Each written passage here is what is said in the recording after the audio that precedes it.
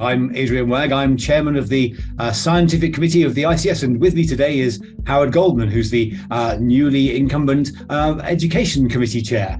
For those who are interested in sharing their research with everybody else, what do they need to do now to kind of get the ball rolling? Obviously, getting stuff in order, reading the rules, the abstract system's open. That makes sure you're in time for the scientific meeting review. We are allowing the opportunity for late breaking abstracts. So if as an investigator, you've got something you think is really important, won't quite be ready on time, we're ready to accept those things as well. Our committees are working really hard to make sure that the quality and the interaction is preserved in a shorter meeting, and we're allowed as much scope as we possibly can in presentations. And so there you have it, I guess, a simple guide to what you need to do to get to next year's annual scientific meeting in Toronto.